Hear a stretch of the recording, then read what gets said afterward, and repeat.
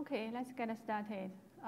Thank you for attending this session. This is the last session for this meeting. So my name is Iris Ding. I'm coming from Intel. So my co-speaker Malini cannot be here today due to the travel issues. So I will cover the whole topic today. And thanks to my colleague here, also did a lot of contribution to this topic. So today I will share something about Cloud HSM and what's the challenge you might be facing if you're using Cloud HSM and how we can overcome these challenges using distributed HSM. And finally, I will show you some user cases that you can leverage it in your environment. So HSM or hardware security module, this is not a very new technology. Actually, it has existed for a long time. So basically, you need a specific pluggable hardware that you can store your credential information like private keys in this device. And also, you can perform your crypto operations in this device. So you can see it also means you need some additional cost because you need a specific hardware and you also need to maintain it. So besides this, you know, the security is becoming more and more important today. You can see from today's con, right, is cloud native security con. So also in the cloud environment, this also brings a lot of security requirements. So this is some report for the HSM market. So it says due to 2028, the HSM market will be reached to $2 billion. So it's a huge market. So as we said, a lot of workload has been onboarded to the cloud environment. So for currently, most of the major cloud service providers has already had their cloud HSM offering. So it means the cloud provider will host the HSM hardware in their cloud infrastructure. So for the customers or for the end users, this brings a lot of benefits. For example, if you want to consume the HSM service, you can just consume it. It provides you a lot of flexibility. So basically, if you want to consume the cloud HSM, you need to follow some basic steps. So most of the cloud HSM will following the PKCS 11 standard. So firstly, you might want to onboard your security keys in the cloud HSM. So the cloud HSM, after you onboarding your private keys, it will give you a private key handler, a key reference here. Then you can use this key handler in your application. Then when your application is running, he can use the key handler and send the crypto operation request to the cloud HSM. So cloud HSM actually will perform the crypto operation in his environment and give the crypto operation result to the application. So you can see actually in this scenario, the crypto operation is happened remotely against your application. So obviously, it will bring your high latency for the crypto operations. At the same time, it also means you will have lower transaction rate. At the same time, sometimes you want to migrate between different cloud providers. So although most of them are following the same PKCS 11 standards, but the APIs might have a slight difference. So it will bring you migration difficulty. The last part is on the edge side. Actually, there is no suitable replacement for the cloud HSM. So how to overcome all these challenges? This is what the distributed HSM we have brought up. So you can see from this picture, the big difference here is distributed HSM is actually sitting alongside your application. So in this picture, you can see actually each application has their own distributed HSM here. Also, the crypto operations will happen locally in the distributed HSM. So it brings a lot of benefit for you. Firstly, it's high secured, and even on the edge, you can have your own distributed HSM and do the crypto operations inside it. So it is lower latency and will bring you great throughput. Also, because this distributed SM doesn't rely on additional hardware comparing to the traditional HSM, so it also means lower cost. Besides this, you can see actually there are 4 steps here. There are additional step 1. So this means before you give your credential information to the distributed HSM, actually you can ask evidence beforehand to let the distributed SM to prove to you that I'm actually a trusted party. So all this give you a lot of benefits here. So you might be curious how we can achieve this. So the answer is using trusted execution environment. So let's see what's the trusted execution environment. So basically, this is coming from the confidential computing area. So trusted execution environment provides you an isolated or protected environment to run your authorized code. So from security's perspective, the data can be divided into 3 categories: data at rest, data in motion, and data in use. So for data at rest, the most popular technology is, before you save your data, you can encrypt it and then save it in the disk or some, storage. Data in motion means typically you can use in TLS or even mutual TLS to encrypt your traffic when the traffic is in transition. The last part is data in use. So this is the major focus for TEE. So it means when the data is currently executing, it is protected as well. So basically, TEE will require some hardware or firmware support. You can see from the right part, it actually isolates applications and some privileged software like the operating system or even the hypervisor cannot access this memory region, and only the CPU is trusted. So as I said, it also can do the demonstration to you like the code or attestation. So you can see this is actually a trusted party. For example, this is really a trusted execution environment, and I can for sure deliver my secret to you and let you run my crypto operations within your TEE environment.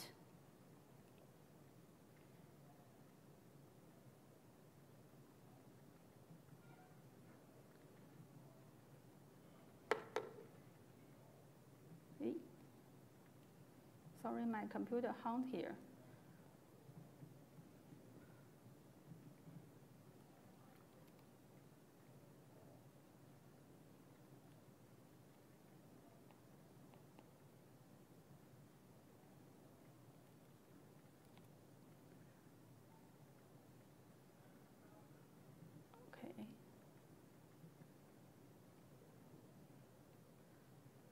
So sorry for the interruption. So Intel SGX software guide extension is a kind of this TEE. So it's a process-based TEE. So basically, Intel's CPU has some specific instructions that you can leverage it to create a protected environment and let you to the protected environment it is called SGX enclave.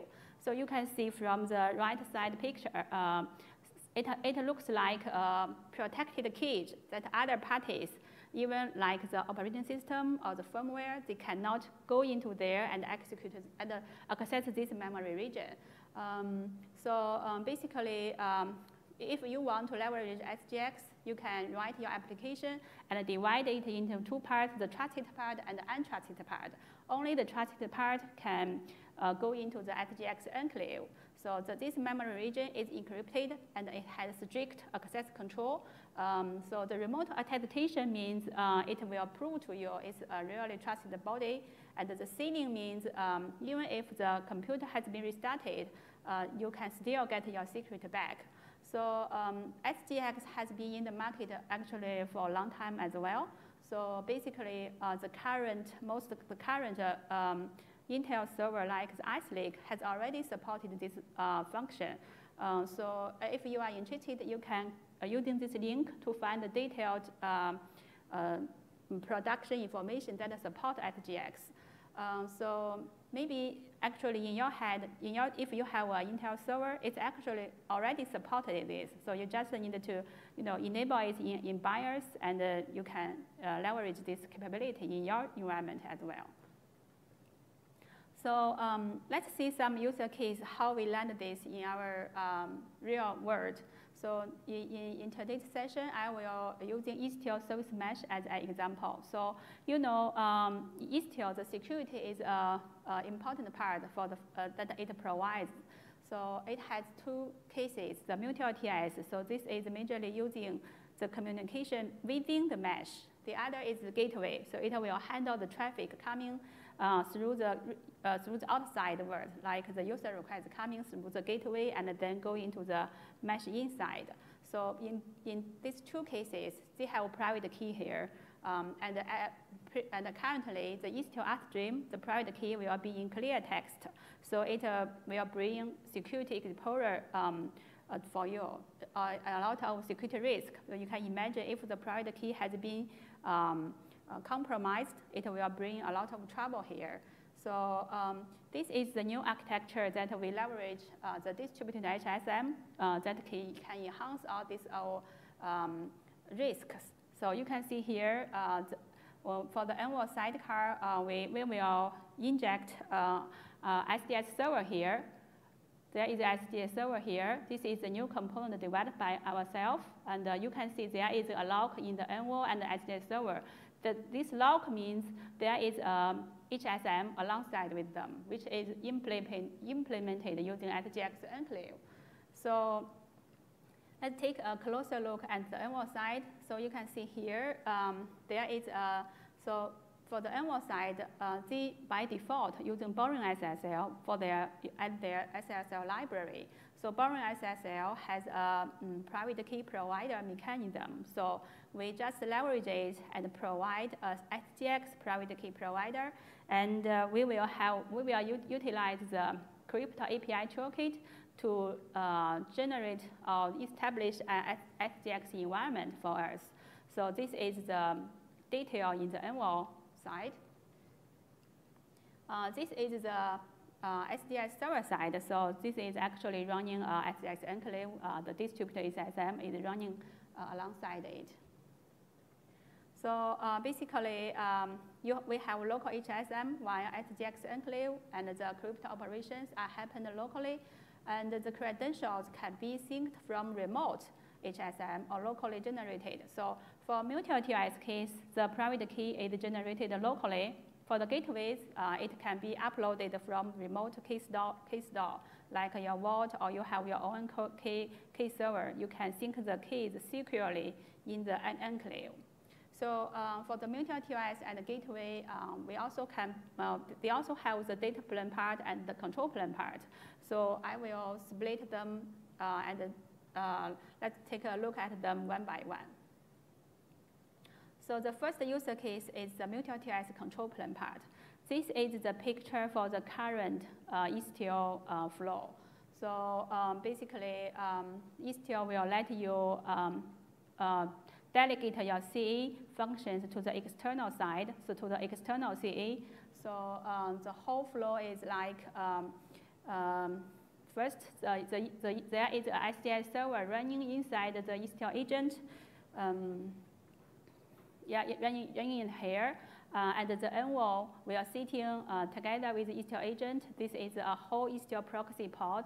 So when the Istio proxy pod is started, it will generate the private key pair. So you can see this marked in red. The private key is in clear text in memory.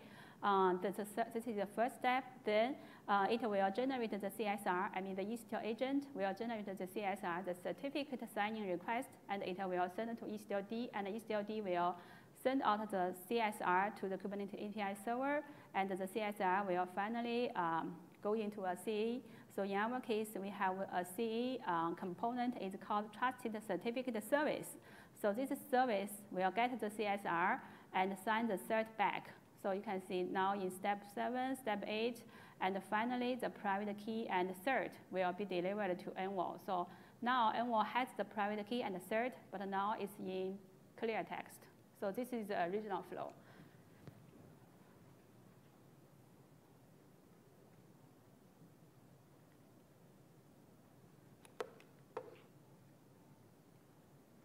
Let's see, after our enhancement, what's the current flow now?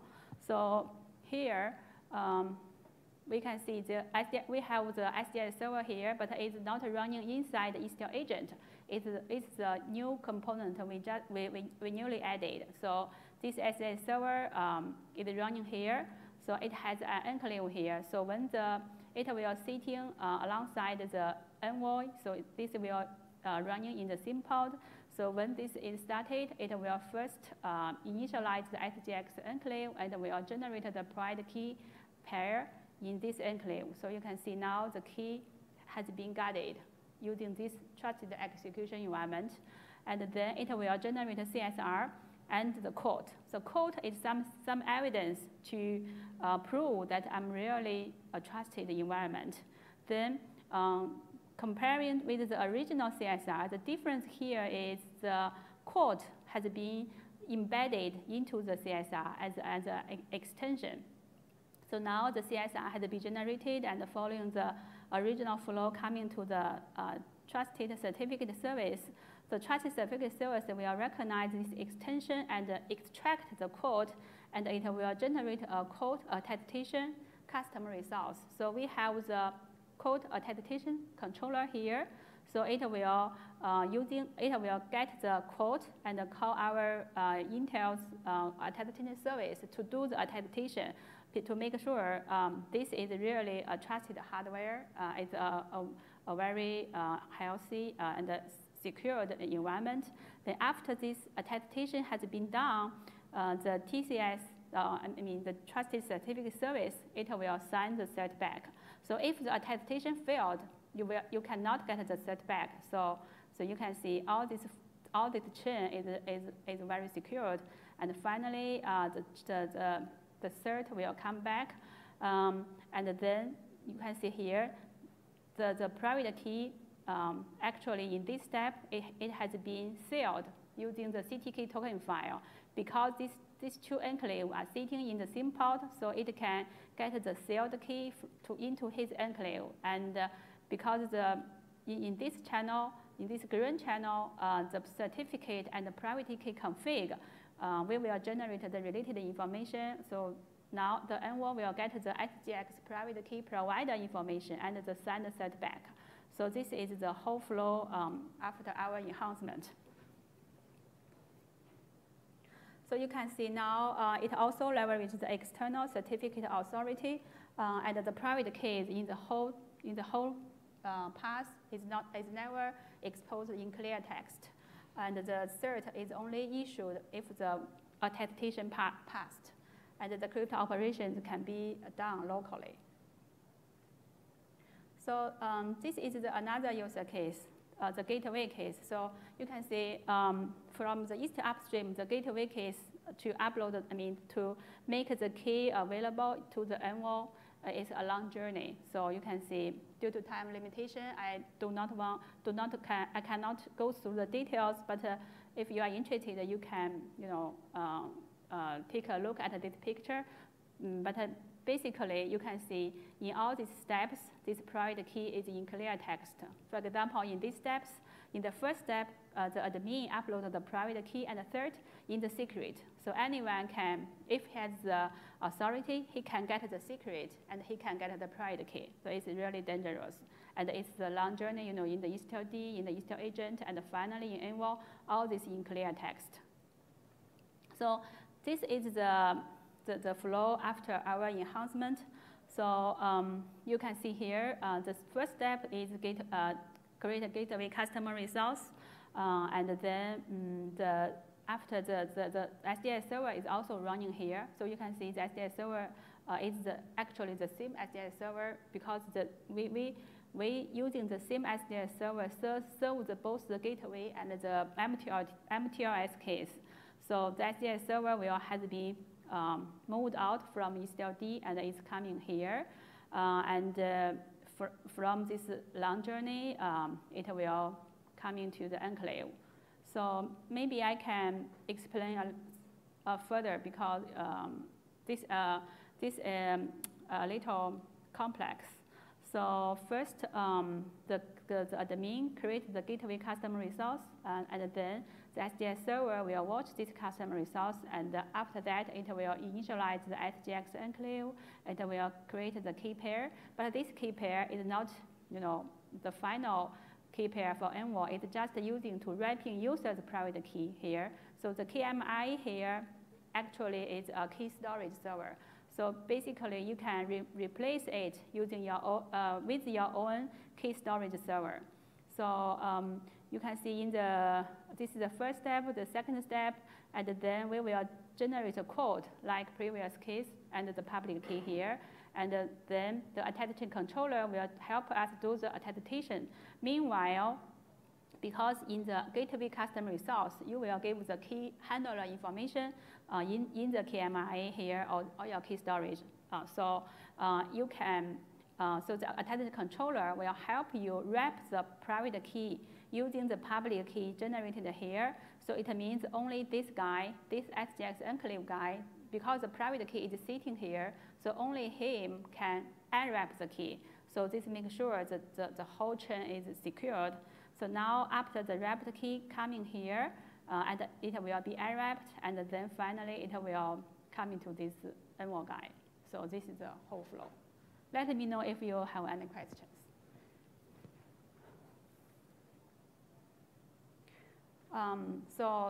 Previously they are in clear text, and the private keys are uploaded externally. So after it's also, the private keys is also coming outside, but the whole upload chain is secured, and the private key is never exposed outside in clear text. And the keys only get updated if the attestation passed, and finally the crypto operation is happened locally. So let's take a look at the data plane part. The data plane part means when the traffic coming, how it happens. So this is the original how Envoy works. So when there is a new HTTPS request comes, the TLS hashing will happen here. So the boring SSL library will using the private key in memory to do the sign or decrypt operation and then return the result back. Now, because Envoy has the SGX enclave here, and we have the SGX private key provider here.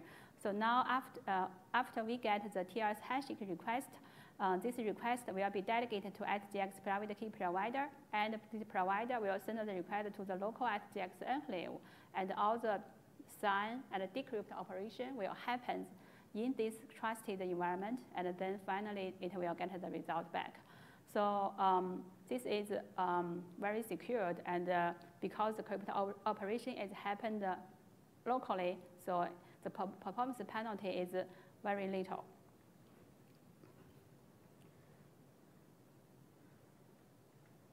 The other case is the certificate authority case. So,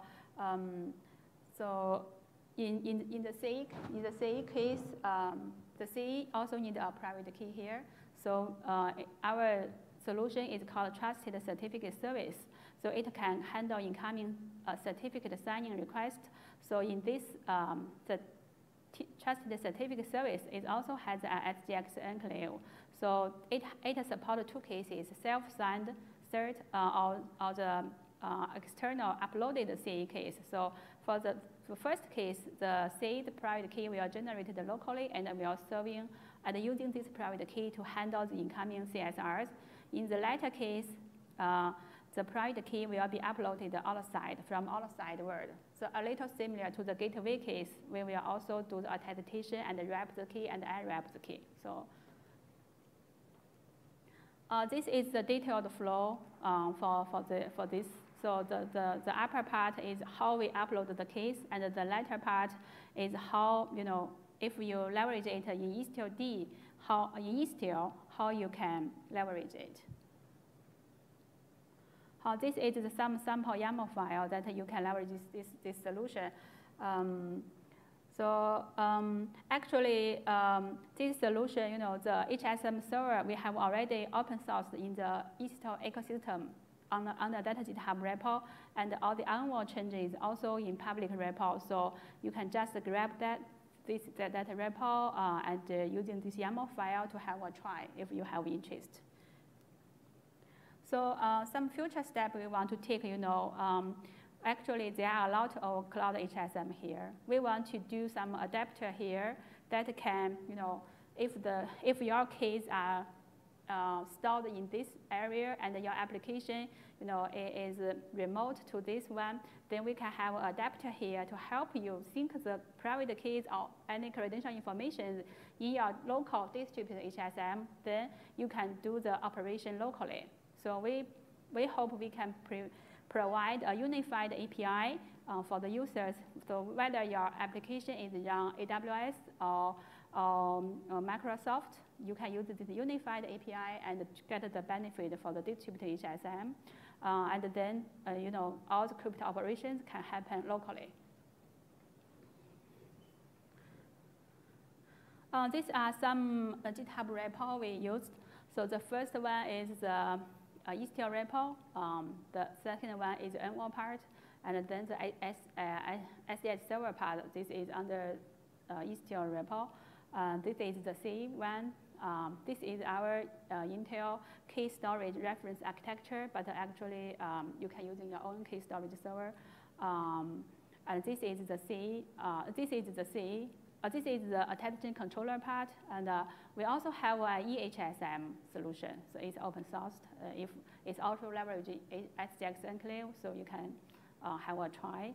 And this, for the Istio part, we actually rely on the external C function. So this is the reference document.